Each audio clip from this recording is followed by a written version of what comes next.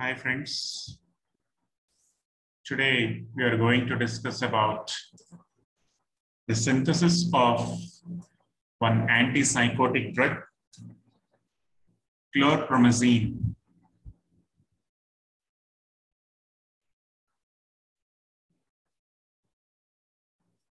Okay, so the starting material used for the synthesis of chlorpromazine is 2-bromobenzene thiol.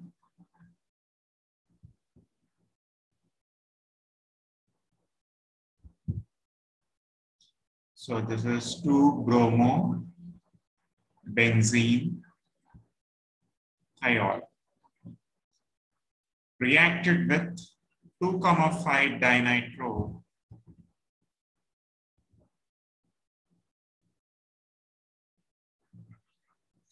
dichloronitrobenzene.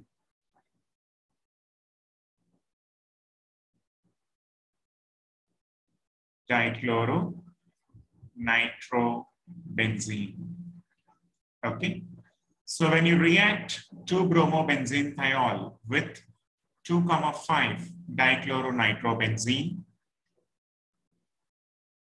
you know, these halogens are very good leaving groups. They can leave the reaction with a negative charge due to the electronegativity difference between the carbon atom and chlorine. So here the carbon atom will get electron deficiency as soon as the chlorine leaves the structure. At the same time, here hydrogen is least electronegative element or atom. So hydrogen gets positive charge. So here the positive charged hydrogen and negatively charged chlorine combines together to remove HCl as a byproduct. So what happens then? So this sulfur can form a new bond with the carbon atom of this 2,5-dichloronitrobenzene ring. Okay, so you can write this structure in this way. The aromatic ring system, you'll be having the same bromine followed by sulfur. And as sulfur is having the lone pair of electrons, so when the lone pair of electrons are transferred to this electron deficient carbon, you can form a new sigma bond like this. Okay, so now the positive charge on the carbon is nullified, and here you can mention chlorine, and this is nitrogen, right? So this is one important intermediate compound you are going to get when you react to bromobenzene thiol with 2,5-dichloronitrobenzene by removing HCl as a byproduct. So this intermediate compound, I'm subjecting it for catalytic reduction.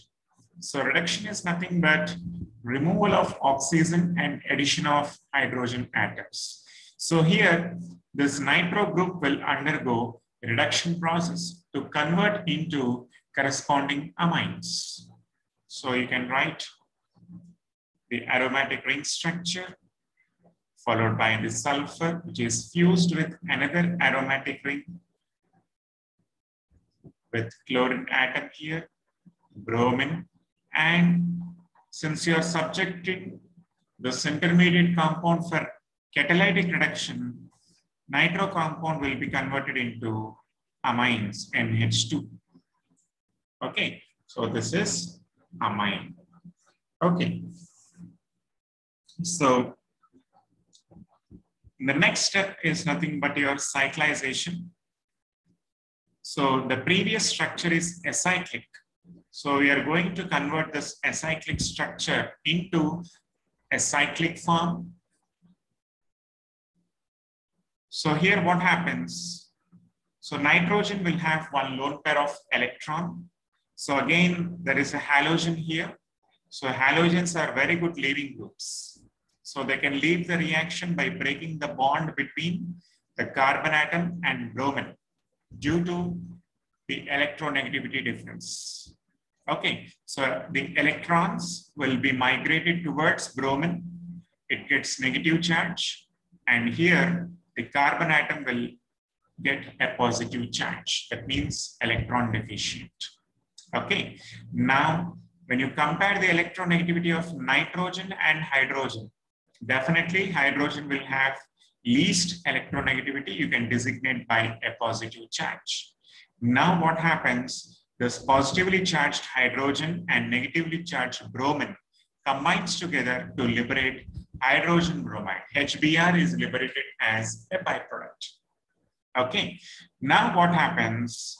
Since you're having a positive charge on the carbon atom, nitrogen will donate the extra lone pair of electrons towards the positively charged carbon. Therefore, what happens? You can form a new bond between the nitrogen as well as the carbon atom of the aromatic ring, so that you will get a proper ring structure, okay, like this. If you see the structure, you can understand. So the same aromatic ring system here, sulfur fused with another aromatic ring, okay, chlorine atom. And here you're going to get nitrogen and one hydrogen. Okay, so this is called as 2-chlorophenothiazine. Okay, now this 2-chlorophenothiazine, I'm going to react with another compound, ClCH2 taken thrice, NCH3 taken twice. This is called as 3-chloropropyl dimethylamine. Okay, so after getting 2-chlorophenothiazine, I'm going to react with 3-chloropropyl dimethylamine to get the final compound, that is chlorpromazine. Okay, so here what happens once again? So here nitrogen, definitely it will have one lone pair of electron, and hydrogen is least electronegative atom. So you can designate with a positive charge.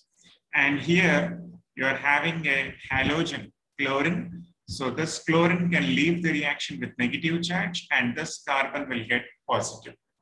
So what happens here, when you break the bond between the nitrogen and hydrogen atom, the sigma electrons present in this bond will slowly migrate towards nitrogen atom. So it gets one extra lone pair here. So this extra lone pair of electron, it will donate for this positively charged carbon. Okay, therefore, what happens? This nitrogen atom will form a new bond with this carbon atom, like this. So you're going to get, again, the aromatic ring, sulfur, okay, and here nitrogen. So again, aromatic ring, chlorine, and here you can write CH2 taken thrice, NCH3 taken twice. So this structure you can call it as chlorpromazine. You know, chlorpromazine is majorly used as an antipsychotic drug. So majorly it is prescribed for mental illness like schizophrenia, where you can characterize this schizophrenia by hallucinations, delusions, okay, etc. So it is a very important synthesis, chlorpromazine, a major tranquilizer or neuroleptic drug. Thank you.